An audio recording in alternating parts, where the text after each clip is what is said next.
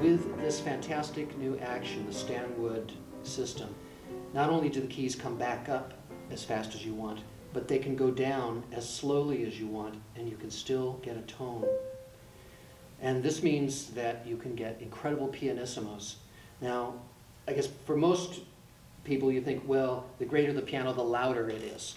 The longer the piano, the louder it can be. And I suppose there's truth in that, but really, the better the piano, the softer it can be. On lesser pianos, you just can't get pianissimos. It's not possible. You put your hand down, your finger down slowly, and there's nothing, there's no sound. So you have to play loud. And so with a piano like this, you can have an incredible dynamic range, which makes it more interesting to listen to and certainly more interesting to play.